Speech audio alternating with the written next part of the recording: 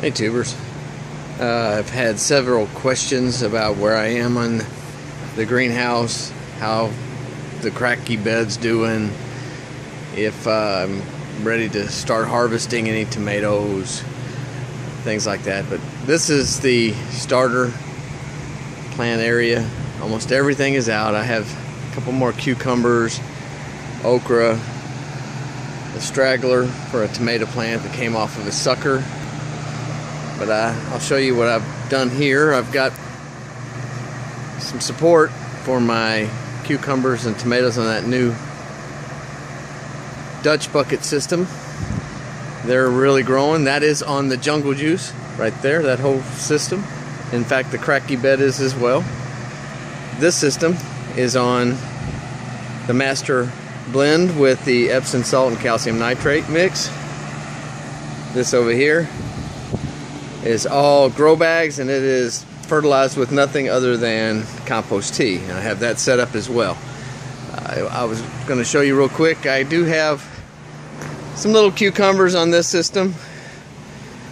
They're mixed in here. Let's see if I can find one for you.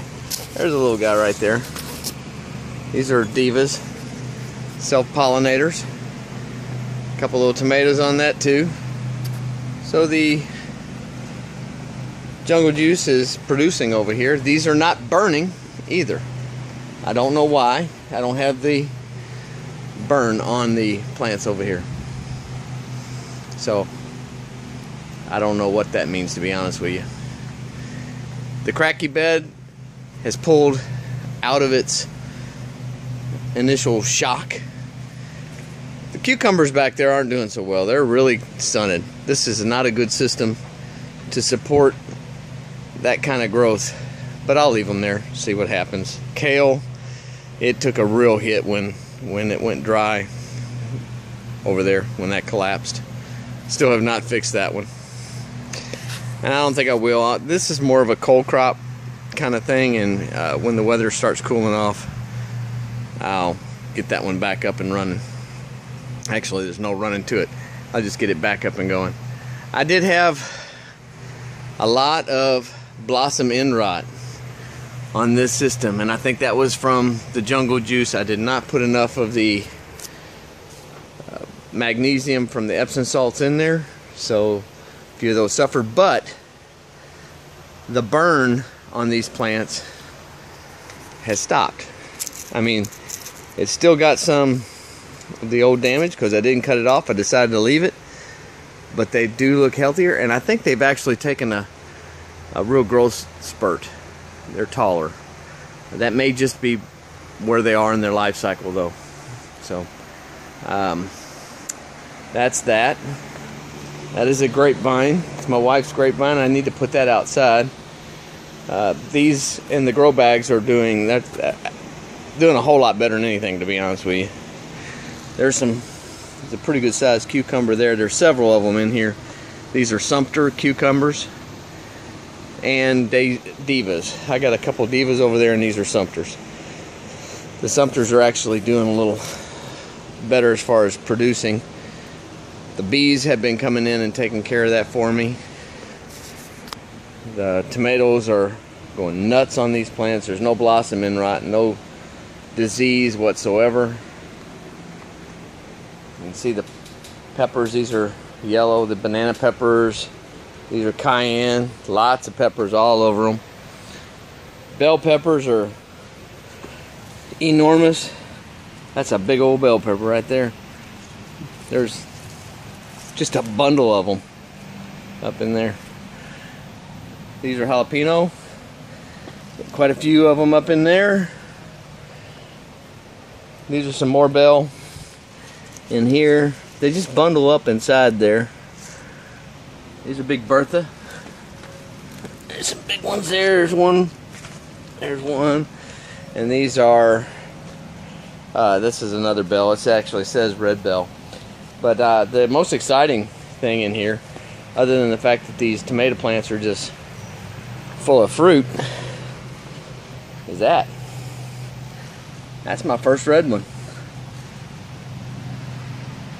A lot of them blushing, but that one's actually In another day or two, that'll be ready to, as Bobby says, make a tomato sandwich.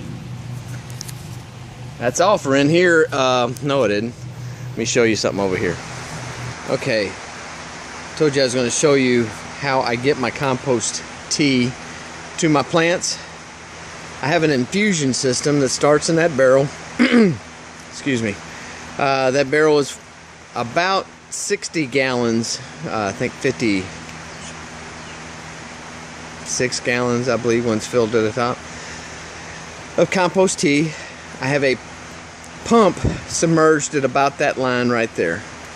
All the silt from the tea, if there is any, would go down below it. It's sitting on, I have it sitting on a little stool that I've set up in there.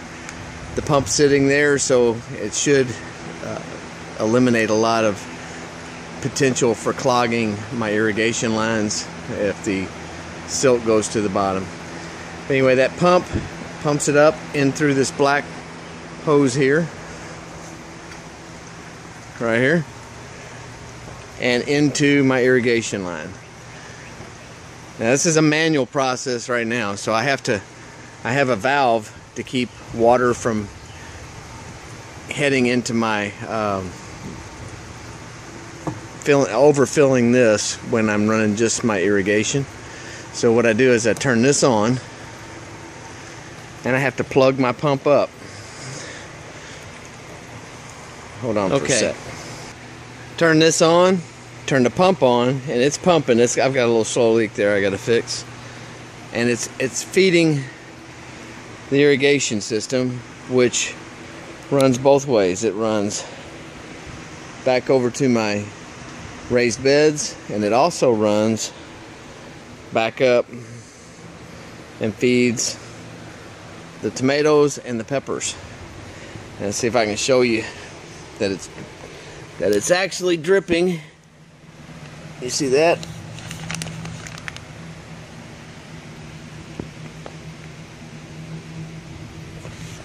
It's feeding my plants. It's actually pumping compost tea to all my organic vegetables, even down. And I hate walking with you.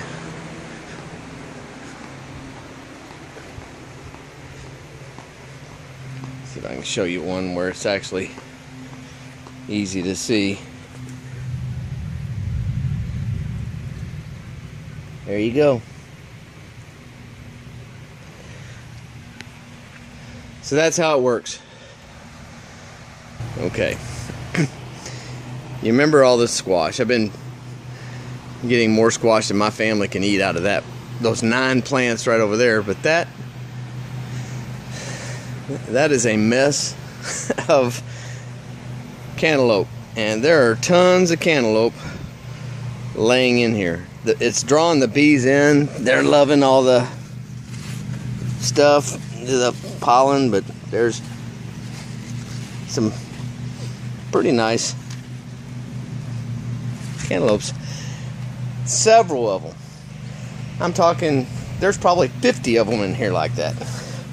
There's another one. And there's a pretty good size one there. That one's about the size of almost the size of a softball. But anyway, that is all for what's in here. I still have it's hidden, but those are my herbs. God bless. Y'all go play in some dirt.